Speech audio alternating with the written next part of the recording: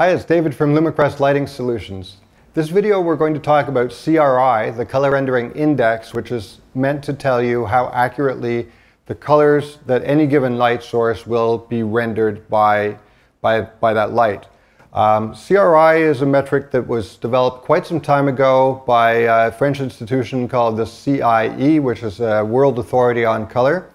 And so the way that the color rendering index works is that it compares the light output, the light spectrum of any light source to the light spectrum created by a 100 watt or any wattage incandescent light bulb or halogen light. Halogen lights are really a form of incandescent lights. And the CRI standard basically deems that this light source is the reference, and it assigns its value to be 100. So if any other light, like an LED light or a compact fluorescent light or any other type of light source, renders the colors exactly like this kind of light bulb, its CRI becomes 100. Now, that metric also is a little bit more complicated in that once the color source, the light source reaches a color temperature of 5,000 Kelvin, we stop comparing it to the incandescent light bulb and we compare it suddenly to sunlight, some definition of sunlight, because sunlight changes all the time depending on weather conditions and time of day. So CRI works by comparing the spectrum of light to how it illuminates 8 pastel colors. That's how CRI is calculated. They don't actually illuminate the colors anymore, but the spectrum is analyzed to see how accurately it renders those 8 colors. And then the score is assigned from 0 to 100. Technically, in another video, I'll confuse you just a little bit more by pointing out that CRI can in fact be a negative number. You don't see it very often, but maybe more often than you might expect. Nonetheless, generally you see CRIs in the range of 0 to 100, and 100 being the same as an incandescent bulb. Now, I alluded in the other video to one of the shortcomings of CRI, which is the fact that it only is calculated on pastel colors. So it doesn't tell you anything about how it renders bright red or bright blue or skin tones. It's only calculated on those simple basic colors.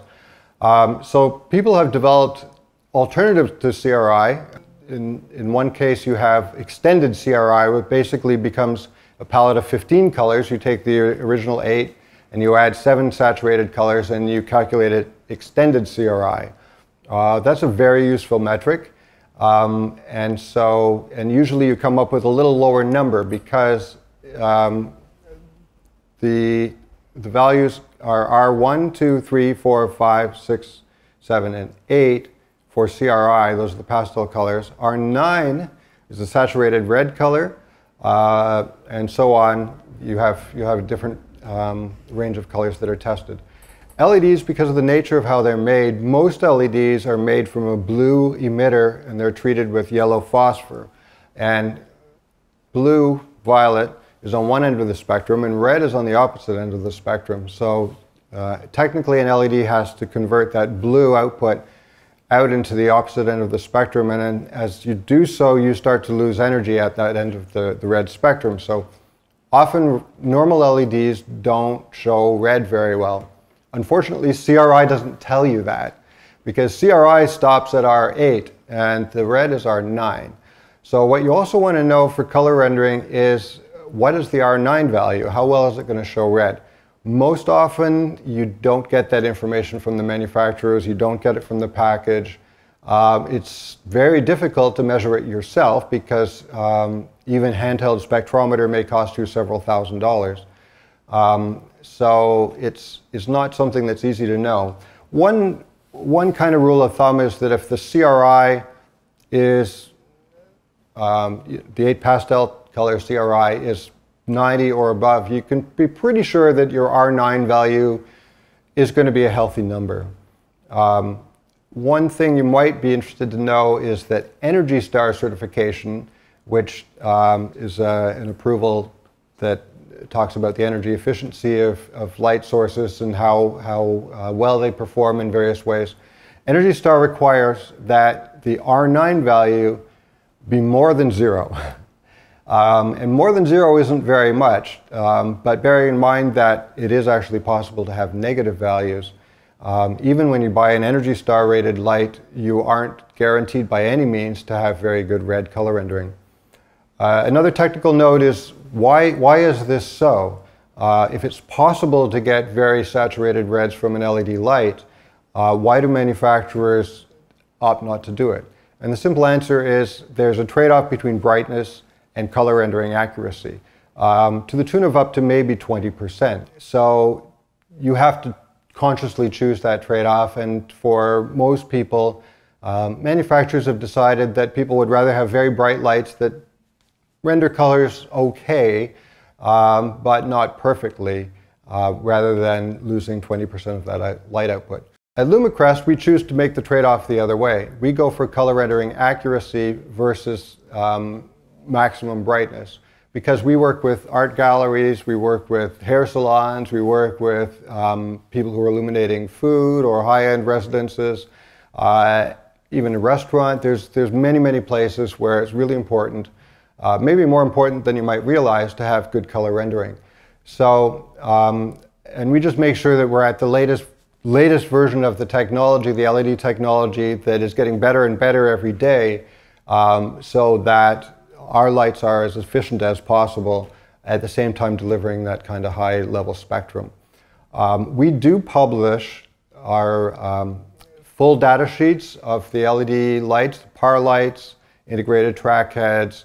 You'll find on our website, we take spectrometer readings of actual product that we ship, just take a random sample and publish that on the website, so that you would see, in many cases, the CRI and the extended CRI is a product that we ship out is actually rated higher than the spec of 95 CRI that we guarantee as a minimum.